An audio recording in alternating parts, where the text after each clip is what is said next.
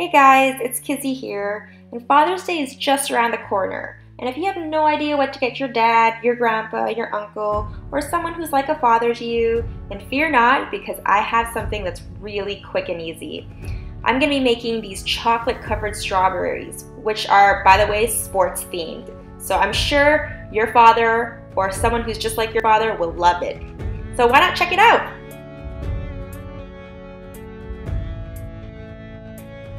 So for utensils, you'll need a piping bag, a nozzle number 3, some spoons, and you'll need this baking sheet, some parchment paper.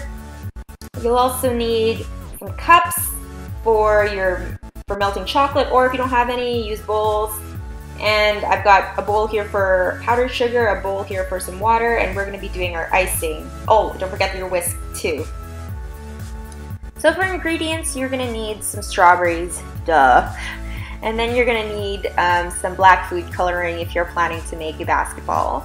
You'll also need some chocolate, and here I've got some orange colored chocolate, milk chocolate. These are carob chips, which I might use, might not use, depends on how I feel.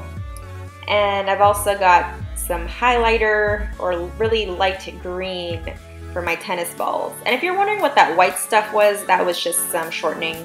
Again, powdered sugar and some water for my icing to do the details. And that's pretty much it.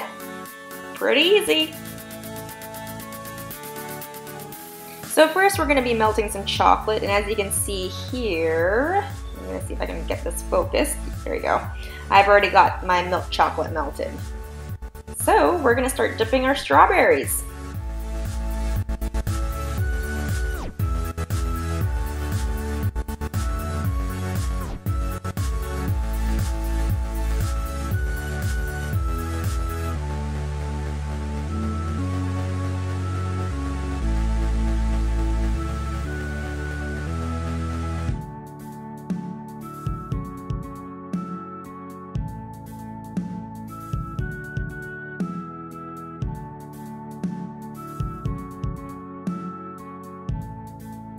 So this is how the strawberries look like when they're all dipped. So now you just want to set it aside or put it in the fridge to harden, and then we're going to start doing the details shortly after.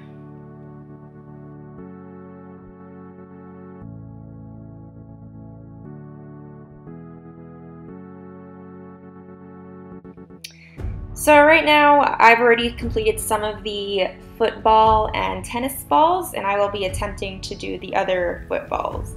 So when making your icing, you want to make sure that it's not too thick or too runny. Otherwise, as you can see from my tennis balls there, my icing was a little bit too thin. So in order to thicken it, just add more confectioner sugar. And if it's, again, too thick, then you want to add a little bit of water. I'm not exactly sure of the actual measurements, but for me, I just estimated, you know, once it gets to a right consistency, then it'll turn out like this. It'll look a lot better. It'll stay. It won't move around. So yeah, that's pretty much it, guys. Really easy. So here's how they turned out, guys. I didn't actually wait for some of them to harden because I had to rush a little bit.